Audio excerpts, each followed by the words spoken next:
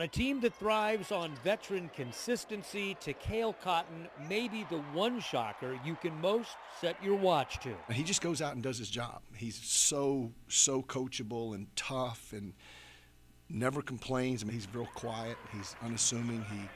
But he's going to be a success, and he is a success. The returning Defensive Player of the Year in the Missouri Valley Conference looks and often plays like he'd be just as comfortable in a defensive backfield as he is a backcourt. Great player, and you can't leave him open, and knock down open shots or take you off the bounce. So it's just a tough matchup all the way around.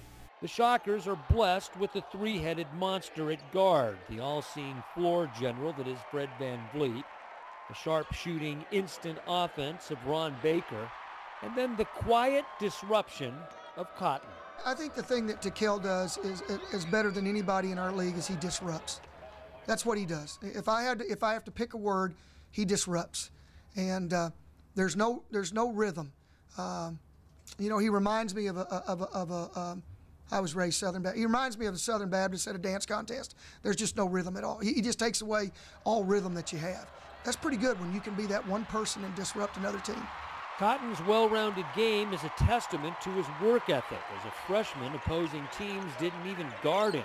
Now he's just as likely to bury you from three as he is to hammer you over the top of the head with one of his patented dunks. In short, he'll do anything to help his team win. That he can do everything makes it even easier.